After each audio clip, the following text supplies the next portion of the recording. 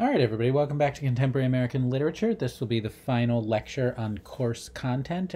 We will be looking at some somethings by Lydia Davis. As you'll see, I've mentioned this before, but we're moving more and more into a period where genres are undefined. So I don't know what you would call the things we're going to look at by Lydia Davis: stories, parables, prose poems, thought experiments, philosophy. I don't know, and then a similarly difficult to define text by Charles Yu.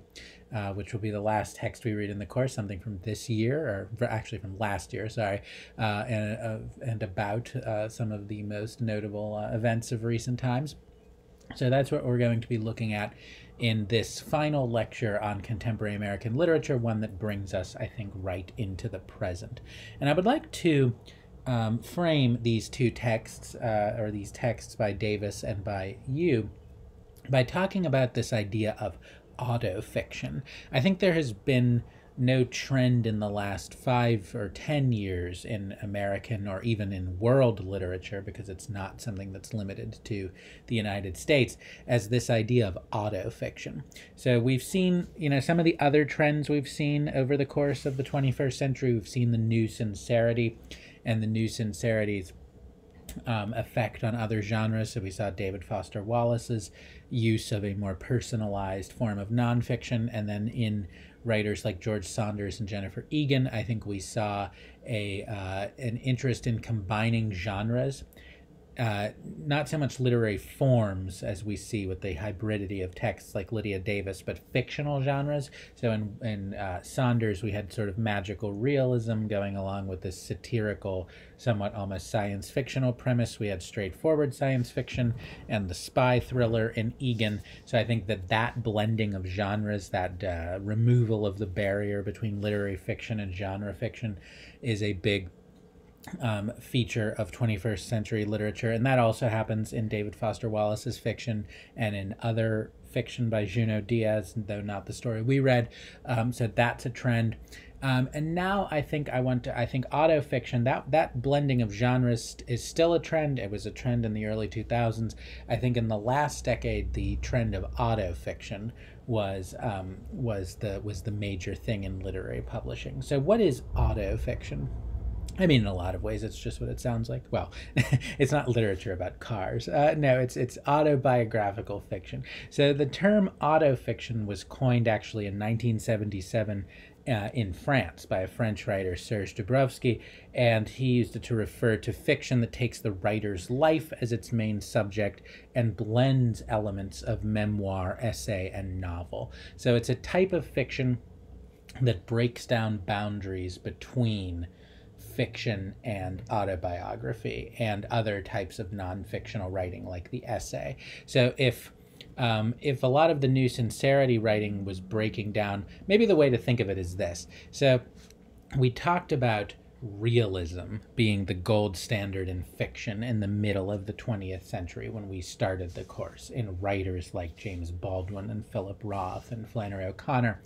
And John Cheever, and it continued to be important. There's been writers writing realism of one sort or another, from Raymond Carver to John Updike to Jhumpa Lahiri that we read last week.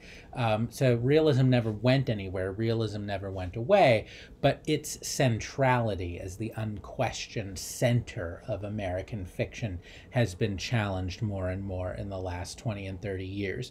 And in writers like George Saunders and Jennifer Egan and Junot Diaz and David Foster Wallace, I think realism, the boundary between realism and non-realist fiction is breaking down. So you get realism combined with science fiction elements, spy story elements, ghost story elements, and that had a predecessor in magical realism that we saw in writers like Louise Erdrich. So you have the boundary between realism and non-realism breaking down. Now with autofiction, we have a different boundary breaking down, the boundary between realist fiction and just non-fiction, fiction that is not only about the real world, but is about real things, real events, real people. So autofiction becomes popular in the 21st century, particularly under the influence first of European writers.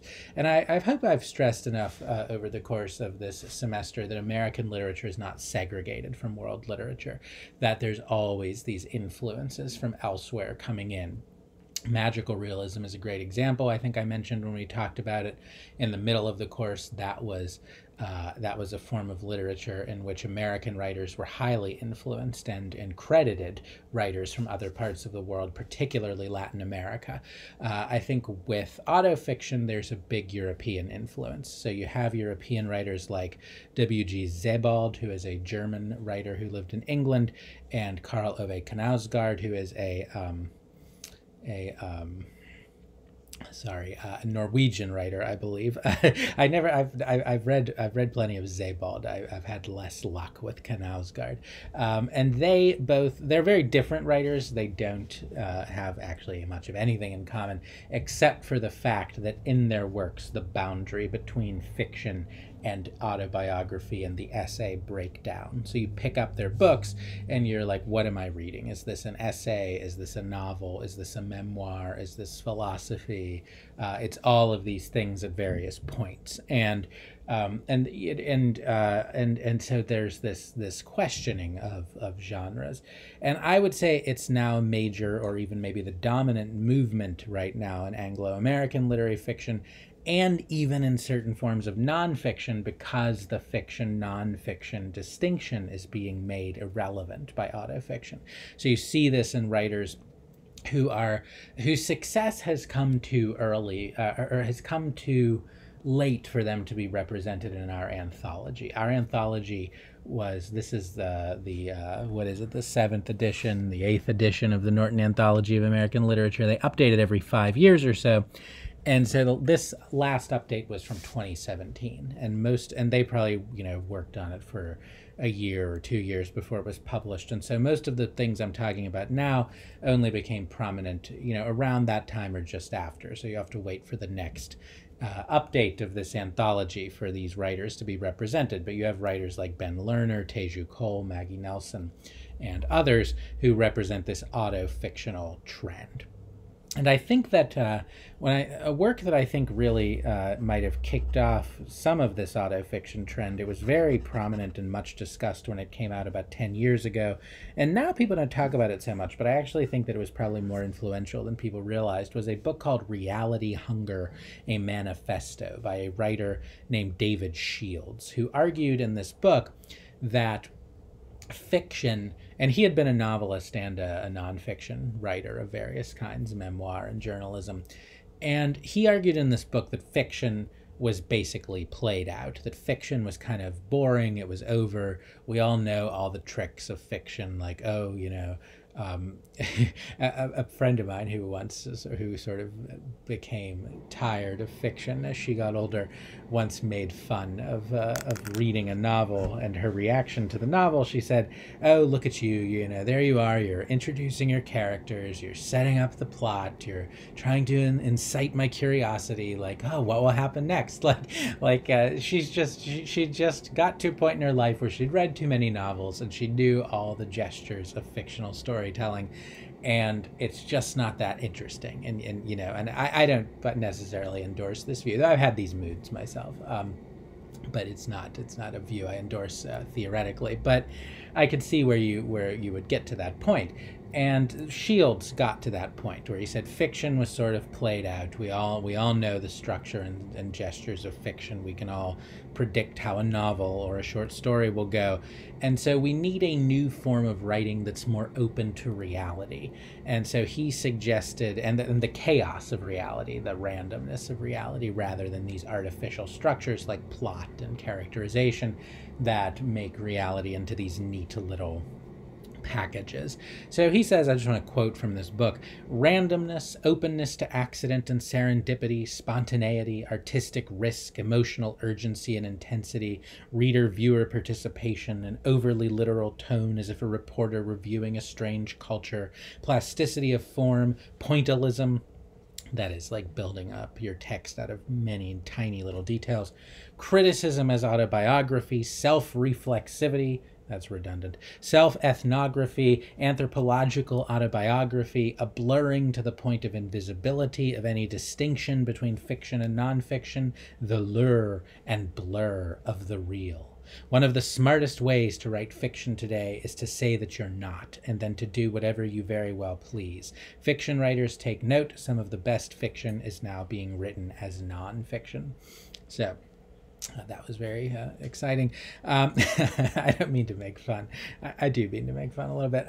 But you get the idea that fiction, and I think implicit here too, is that any kind of conventional nonfiction, you know, if you read enough nonfiction, you also get to see the gestures. If you read like magazine profiles or, you know, reported articles in newspapers, those too have clearly defined structures that you can predict as well as you can predict a conventional novel. So any type of conventional fiction or nonfiction, these things should break down, and the barriers between them should break down by creating forms of literature that are more responsive to the accidental qualities of life. So this is similar to the writers like Saunders or Egan. The idea is that fiction has become a little bit dull and needs to be shaken up by introducing new elements, whether that's elements from genre fiction, from what was not realistic, to elements of reality itself need to be brought into fiction to make it more interesting. So what is the relation between autofiction and the other things we've been talking about, postmodernism and the new sincerity? Well, it turns away from postmodern irony, because postmodern irony emphasizes, if you remember William H. Gass on The Medium of Fiction, it emphasizes that the text is only ever just a text and has no access to reality. So it turns away from that by trying to create a text that does capture the real, that does have access to reality. So it's not postmodern in that sense. And it's also not postmodern, postmodernism, if you remember Don DeLillo or Thomas Pynchon in their kind of cool, the jokiness of Pynchon, the coolness of DeLillo creates this waning of affect, whereas autofictional texts are often sort of nakedly emotional and make this appeal to affect and to feeling. It's different from the new sincerity, though, which also tries to reassert feeling, in that the new sincerity was very much about creating stories that have a moral. And I think that's why when I think of new sincerity, I think of writers incorporating science fiction and other kinds of genre fiction elements into their writing, because that allows them to create something that's like a parable, a story with a moral. And so in that way, it's different from autofiction, because autofiction gets away from those kinds of structures, and it also gets away from clearly defined morality. The standard in autofiction is authenticity to experience, not a kind of sincere moral truth. So this is more what I'm calling the new authenticity.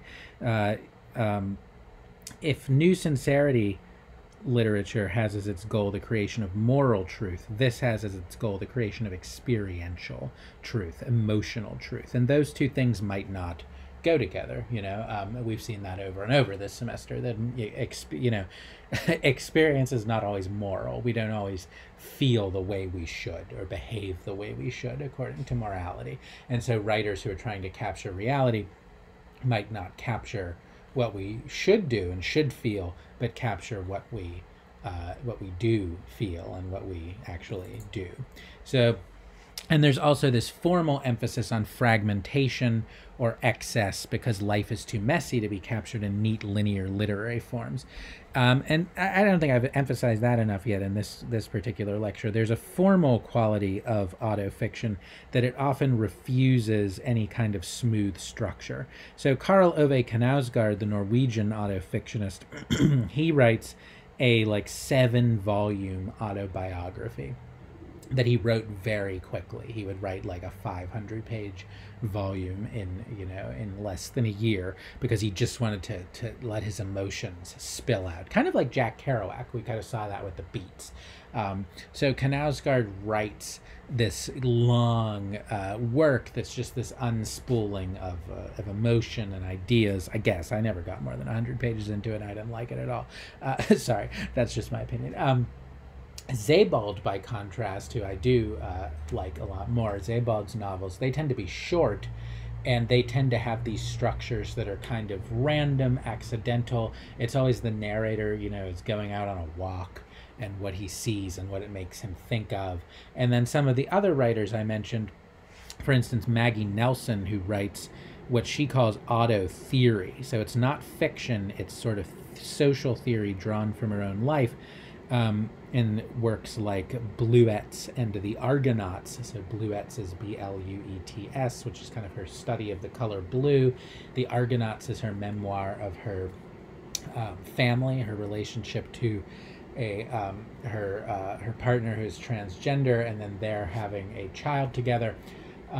This her work tends to be fragmentary. She writes in these short little fragments, and we see that in other writers like Jenny Offill, Offill, and others.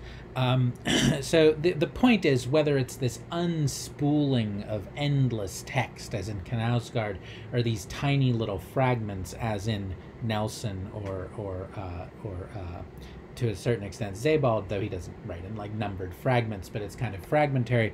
Nevertheless, the idea is that that's how we experience life, either in these unstoppable flows of experience and feeling, or in these tiny little perceptions that add up to something greater. And the subject matter tends to focus on the body and on complex or negative emotion.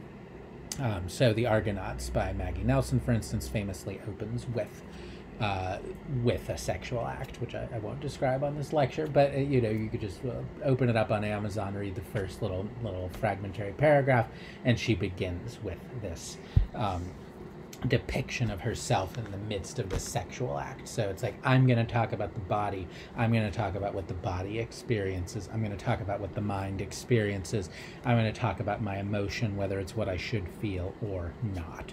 So that's autofiction and the new authenticity. Now, like I said, it's hard to sort of convey this to you with the anthology, because the anthology doesn't really have any strict examples. So I gave you these texts by Lydia Davis, which are in the anthology, and the reason I did so is because Lydia Davis is a writer of the prior generation. She was born in 1947, and one of the things I want to suggest is that changes in fashion in literature and what is dominant at any given time sometimes takes the form of generational change, and I think The New Sincerity was a really good example of that. I think that was very much an assertion of these young writers coming up in the 90s who were Generation X, who were very self-conscious of being of a different generation than the old guard. You have the generation of Wallace and Saunders and Egan, I think challenging in certain ways, even as they took certain things from the generation of Pynchon and DeLillo. But it doesn't always work that neatly. It's not as if, the year changes and people are like, oh, it's a new generation, it's time for a new literature. One of the things that happens is that writers who were writing in an earlier generation can become prominent later because they catch a tone that's now newly appreciated. And I think that that's a good example. A good example of that is Lydia Davis, who has been writing since the 70s or 80s and has always had a career, but I think only became popular and prominent in the last 10 to 15 years, and is now considered a major writer. And I think this is her first appearance in the Norton Anthology of American Literature. I think they added her for this edition, which just shows what that shows that process of somebody from a prior generation who wasn't quite understood until a new generation's priorities make their work legible. That's the process we're seeing here. So who's Lydia Davis? She was born in 1947 in Northampton, Massachusetts. Her father was a literary critic and her mother a writer, so this is not somebody who's coming from outside the literary world, as we've sometimes seen in this course. She was educated at Barnard College, married twice, once to the postmodern novelist Paul Auster. So again, she's always had these kind of family connections to the world of literature. Auster was a postmodern, well, is he still alive, as a novelist who wrote a lot of fiction that was renowned for being these sort of postmodern detective stories in the 1980s, and was often spoken of in the same breath as DeLillo and Pynchon. And I think his reputation has maybe slightly waned, but I don't know. And she has taught at several universities, and she is known for this experimental short writing that is sort of hard to define formally. They're these brief parable-like stories akin to thought experiments or prose poetry. And then the other thing she's known for, which is actually quite separate, is for her translations of classic French literature. So she's done translations of major French novels like Flaubert's Madame Bovary and Proust's Swann's Way.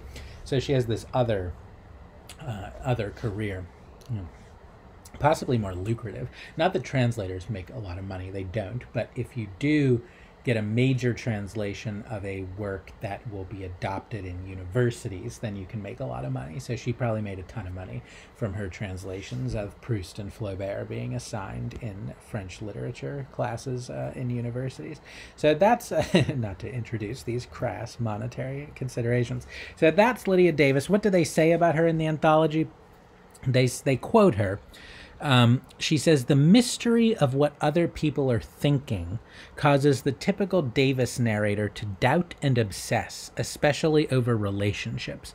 Davis reflects that the only mind you have complete access to is your own. That's the mind you can study and work with and enjoy.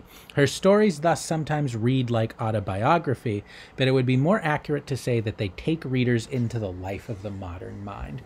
So this is the sense in which I think she can be seen as an ancestor of autofiction, like Proust, whom she translated, Marcel Proust, the French modernist writer who wrote a long autobiographical novel. Her work centers on this idea that the only mind you have complete access to is your own. So she's working with her own mind, the authenticity of the mind's processes, and that leads her work to sometimes read like autobiography. So the selections they gave in the Norton aren't necessarily, I don't know that they bear this out. There was that long story that I didn't even finish reading. I think I asked you to read it. You probably didn't read it either. I don't quite know what that was all about the person weighing up the contributions to a relationship. And then it ended with that both sad and funny letter to the funeral director about this neologism, this commercial neologism that the funeral parlor had come up with, the cremains, the remains of someone who has been cremated, and the narrator sort of saying that this is inappropriate, that this is the introduction of this rather silly commercial language into something so solemn as the death of the narrator's father, I believe it was, is ridiculous. And so it's a story that's both satirical, because we've all seen this kind of commercial language, but also there's a sadness, a wistfulness to it as well. And this probably blurs the boundaries of fiction and nonfiction. It feels like something that really happened. And also she's funny. Lydia Davis is a funny writer. As befits someone who works in short forms. I think short, jokes are short. Comedy works best when it's brief. So I'm going to focus on the two things in the middle, the two little very tiny stories or whatever they are, and I just want to read them. So the first one is The Outing.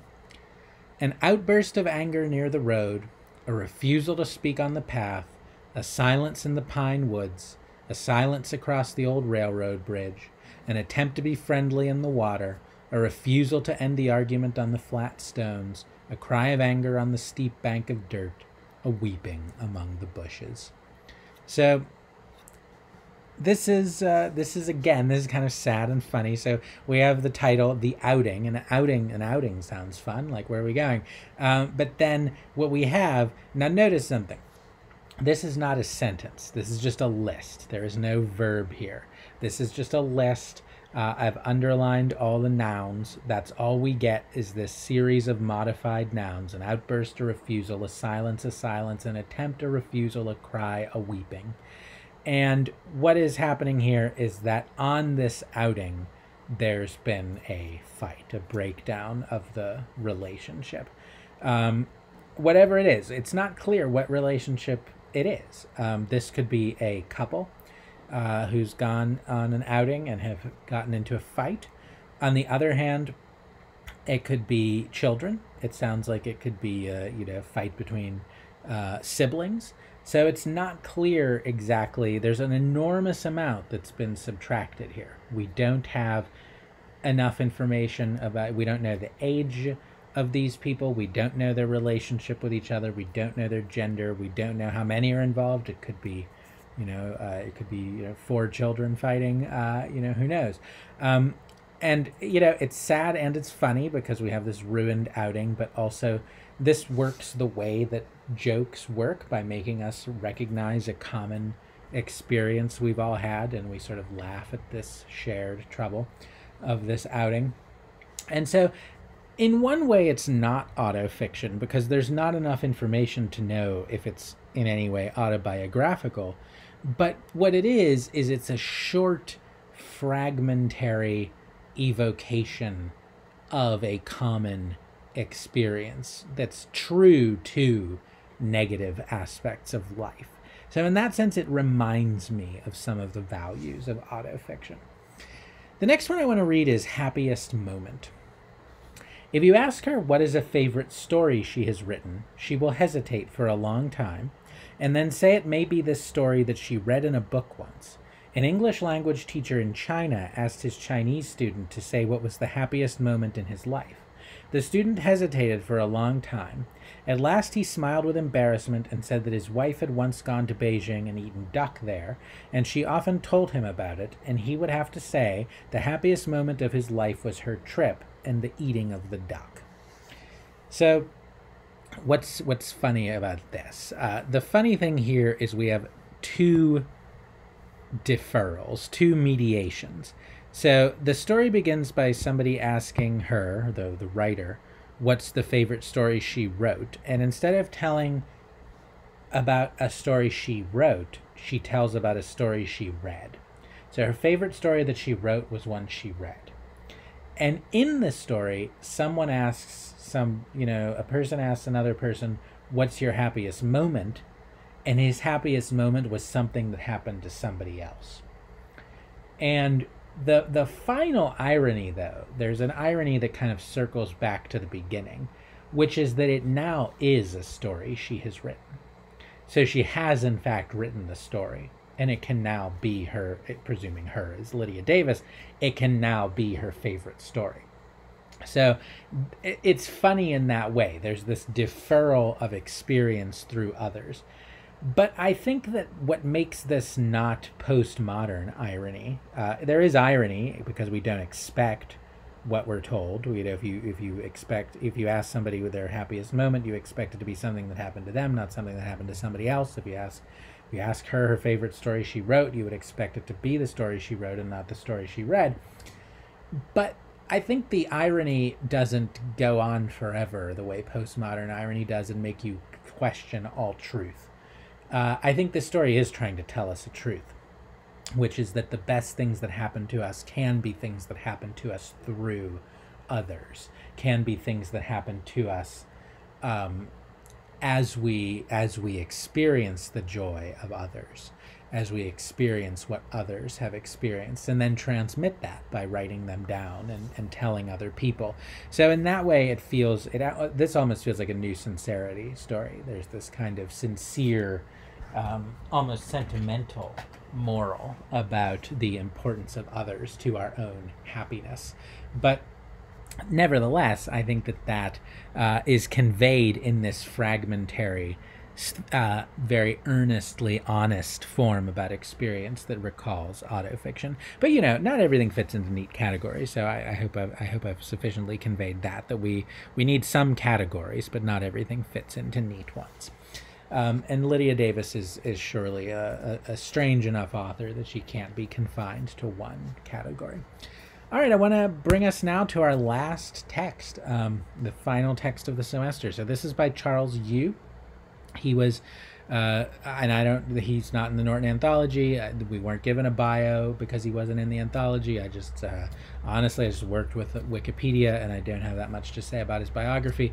He was born in 1976. He graduated from the University of California, Berkeley, with a major in molecular and cellular biology and a minor in creative writing. Then received a law degree from Columbia and worked as a corporate attorney. So this is a person that's kind of polymathic. He's been all over the disciplines and the professions, from science to the arts to the law. He's written several novels in mixed genres, so I think he's an example. And I haven't read his novels. I picked this story. Well, I'll explain why I picked this story in a minute. But I haven't read his novels. I just kind of read about them. He definitely seems to be, though, a writer in the vein of what we were talking about, the breakdown of boundaries between realist fiction and genre fiction. He writes science fiction, he writes realism, and he's written for TV and movies, yeah, particularly the show Westworld, which I've never seen, and he lives in Irvine, California. So that's Charles Yu. That's all I know about him. I don't know an enormous amount.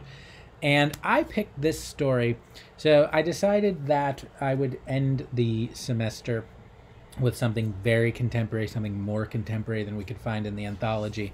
And I decided to pick something from a document published by the New York Times. So the New York Times Magazine, in the summer of 2020, released what they called their Decameron issue.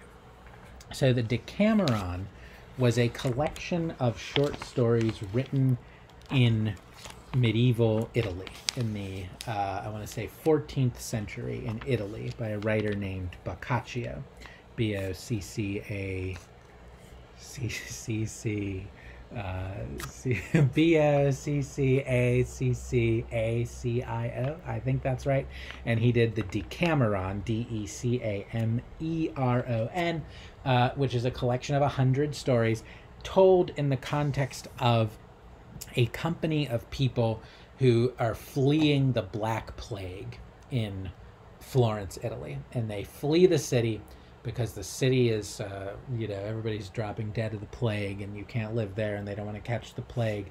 And they retire to this villa outside Florence, and they tell each other 100 stories as they flee from the plague. And when the pandemic struck last year, the Decameron was a book that suddenly people became interested in, because people were reading a lot of long books to pass the time in quarantine, and they were often reading books with the theme of pandemics and epidemics and plagues. And the Decameron is probably the most famous work in Western literature on this theme. So the New York Times Magazine, in I think I'm looking at it now, yeah, July of 2020, published their Decameron project, in which they invited a bunch of writers, not just American writers from around the world, to contribute a short story that was somehow had as its theme the pandemic. And so I read through the collection, and I decided I would end with something from this issue. And I also knew I wanted to end on this note of autofiction and the new authenticity, so I sort of went in with that in mind as well. And I ended up picking Charles Yu's story as the story that I think sort of illustrated this trend of autofiction. There are other stories in here that illustrate other trends, including the new sincerity and other things in postmodernism, because the writers are from multiple generations, and realism and science fiction and horror. There's all sorts of stuff in the Decameron project, which I think you can find online. But Yu's story, I think, fits very much into this idea of autofiction, and it also fits into what we were talking about with Jennifer Egan's story Black Box, because Yu's story, or whatever, I mean, this too it's hard to define. This could be just a memoir. It feels like prose poetry because of all the repetitions. It's hard to define what this is in terms of genre. But it's fragmentary, it reflects reality, it reflects our contemporary reality, but it also mediates that through technology. So just as Egan's story was tweeted, And I think just as Lydia Davis comes really into prominence with stories that feel like they have the length and the ambiguity of social media posts, even though she wrote them long before she wrote some of them long before social media was a thing. I think you uses this idea of searching, of, you know, Google or whatever, searching to try to find out what's happening in the world. So the story is arranged as a series of observations on what they search for. And it does have a lot of like rueful comedy, you know, of the things that many people experienced during the pandemic. So they ask themselves, Zoom, what is it? How to use Zoom? School grades, do my grades count? They search, they look for patterns, they gather data, they look for patterns in the data, and then they do something unexpected. They change their own patterns. No more streaming to large boxes. The hubs are empty, the streams are gone, the airborne migration is gone. They stay still in small boxes. They ask themselves, affordable Chromebooks, does Zoom cost money? Bored kids, activities for bored kid, teacher thank yous, teacher appreciation, green onions grow how fast, quadratic formula, sine, cosine, tangent, how to be hopeful for kids, how to seem hopeful for kids, lockdown how much longer, what to say to kids. So we see this blend of comedy and sadness that I think is a feature of much of the literature of our time. So there's the sort of jokes in here. So I think one of the jokes is, does Zoom cost money? Which right away is a fear you might have if you have to use this thing all of a sudden. And then quadratic formula, sine, cosine, tangent. So I think what's being represented here is parents who are now suddenly having to, you know, be a little bit more responsible for the education of their kids because their kids are taking classes at home, suddenly have to remind themselves of things they haven't learned since school. You know, like I myself, I'm sure I know I learned the quadratic formula, but what is it? I don't remember. And so they're sort of Googling these elementary things. But also we have these little poignant phrases, how to be hopeful for kids, lockdown how much longer, this mix of humor, of shared recognition of our common travails in this crisis with these poignant aspects of it. And then the other thing about this story, and this is the thing that I think makes me think of of Yu's scientific background and his science fiction writing, is that it takes this almost anthropological perspective on human beings, that it refers first of all to human beings as they, not we, so as if we were being watched by aliens or something. And it defamiliarizes what we do by describing what we do in unfamiliar ways. So instead of going, you know, instead of saying they go from home to work to the store to home, that's called streaming to large boxes. Flying somewhere is called airborne migration, the way you describe it if you were describing birds. So we have this sort of person from Mars perspective on human activity that makes it all the more sort of comical and poignant because we see ourselves from this unfamiliar perspective. So in that way, this combines the new sincerity interest in genre fiction by having this almost alien's eye view of human nature with the auto-fictional aspect, because obviously Charles Yu is describing, you know, the experience he probably had and that so many of us had during the pandemic. This is also a story that has a new sincere quality of moral didacticism to it. So they realize community is how it spreads, community is how it is solved. So we're sort of injuncted to be communal, to sort of you know, do things for each other, to have this new heroism that Jennifer Egan also endorses, of not focusing on the self but on the community. And this didactic posture, I think, is a big quality in 21st century literature, especially of the last 10 years. These moral injunctions coming from books. And it's interesting to think that, I don't know, it's interesting to think that that wasn't so much a feature. That even a writer like Flannery O'Connor, who wanted you to, as I said, I'm willing to be blunt about this, who wanted probably you to convert to Christianity, nevertheless, it didn't write didactic fiction. And so there's a great deal of didacticism in the literature of the 21st century in America. And I don't know why that is, and I don't know if it's a good thing. I think a lot of people think it is a good thing. We've outgrown this postmodern cynicism, and now we're always telling each other, be good, join the community, be good, do things for your fellow human being.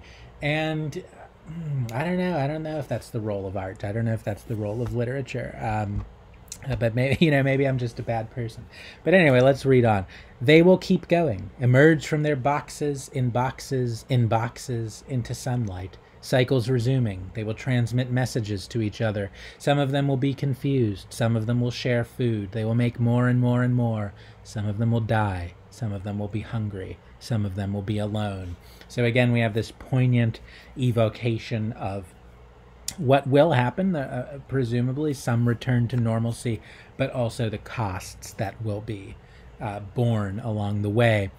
The systems will be the systems. So this story, with its anthropological perspective on how we're all, running these programs, going from, airborne migration and streaming from box to box, nonetheless, the thing about human beings, the story seems to suggest, is we can change our systems and make them better. So the systems will be the systems, but some of them may change the systems, rebuild them, make new patterns. They will fly again, collect again in hubs, gather by the thousands and push air at each other, ha ha ha, and other noises they make to each other to signal invisible things. Some things will not change. They will need each other, like each other, miss each other. They will have weaknesses and strengths. They ask themselves, Harry and Meghan, what now? Harry and Meghan, what next? So that circles back to the beginning of the story, where the first things people were searching for were Harry and Meghan. Essentially what seems like it might just be frivolous celebrity gossip, but becomes by the end of the story the moving sign of the normal human relations that we want to return to. But there's also this hope that we will alter our systems, that we will not just go back to what we were before, that this will be a wake-up call. And so in that way, this story takes its place with all the people who have said in positions of public power that we can't just go back to what we were doing before. We have to, just to use the slogan, to build back better. And so in that way, there's a certain political partisanship to this story, which is to be expected, given the demographics of literary publishing. So that is Systems, and the way, I think it's a very sophisticated work in the way that it uses this anthropological perspective to push beyond this anthropological perspective to suggest that human beings can actually alter their patterns, and through community alter our systems. And in that way, it combines elements of the new sincerity and the new authenticity of auto-fiction with genre fiction. And in that way, it's a perfect, almost a time capsule, perfect piece of 2020 or 2021 contemporary American literature. And that's why I think it's such an appropriate note on which to end, whether we appreciate its didacticism or not. And so that is the end of our course. We've gone from post World War II to the post-pandemic period, from crisis to crisis in American life, with literature there to comment upon it all along the way. And I hope you enjoyed that.